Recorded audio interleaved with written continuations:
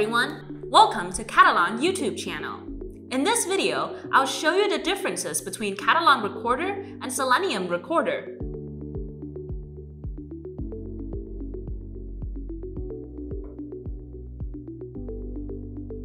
Now, just simply click on the record buttons to start recording a test case.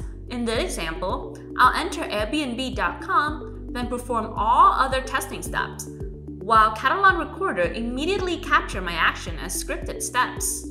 When the site is fully loaded, I'll add a verification step. Right-click on the text that you want to verify, click on Katalon Recorder, then click on Verify Text on the context menu. And that simple action completes the test case. Congratulations! You've just created an automated test in Katalon Recorder. Here, I'll play back the test without stopping the record. And it works!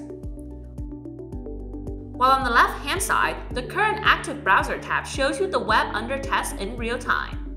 Very convenient, right? And it's done! Your first automated test has been executed successfully.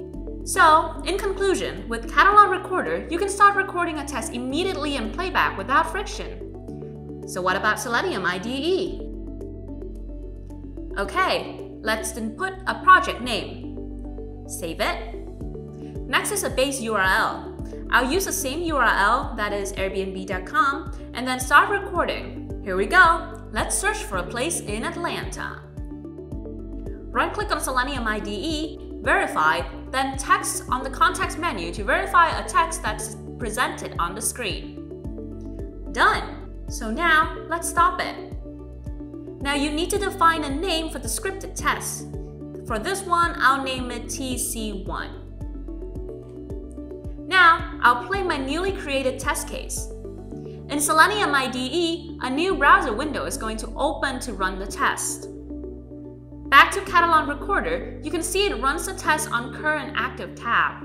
In conclusion, Selenium IDE does have some excessive steps when it comes to recording tests, while Katalon Recorder has the same functionality as IDE, but with more user freedom and immediate start.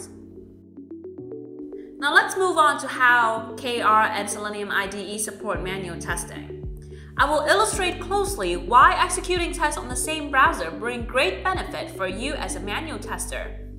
Here, on Katalon Recorder, I'll manually execute the first test step by inputting Atlanta into the search box. Then, I'll run the test from the second step by right-clicking on this step and then choose Play from here. As you can see, Katalon Recorder runs the chosen step smoothly. You can see in the logs, it executes from the click action step, which are the two final steps. Click on the search buttons and then verify. So what about Selenium IDE? For a comparison, let's bring back Selenium IDE. I will do the same thing, inputting Atlanta into the search box. Then have Selenium IDE play from the step, click on the search button.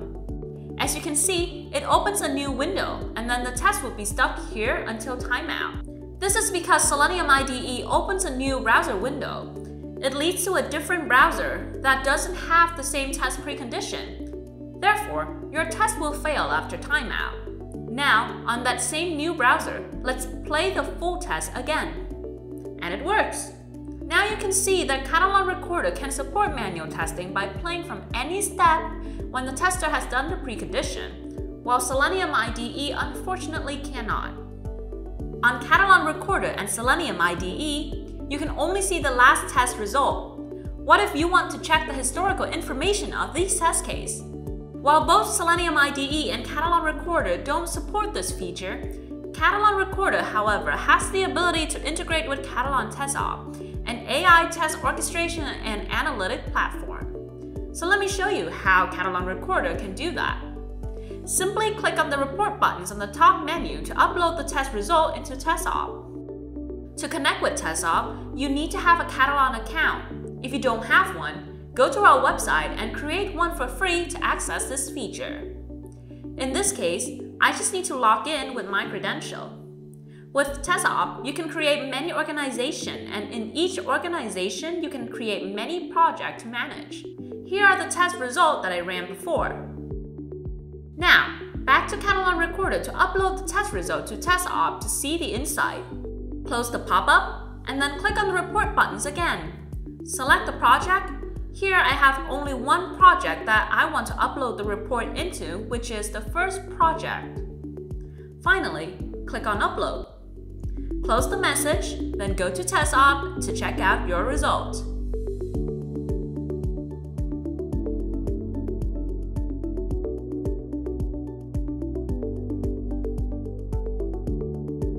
And that's the end of our video. If you want to hear more from us, don't forget to give us a subscribe, like, and comment the kind of content you want to see. See you at our next video.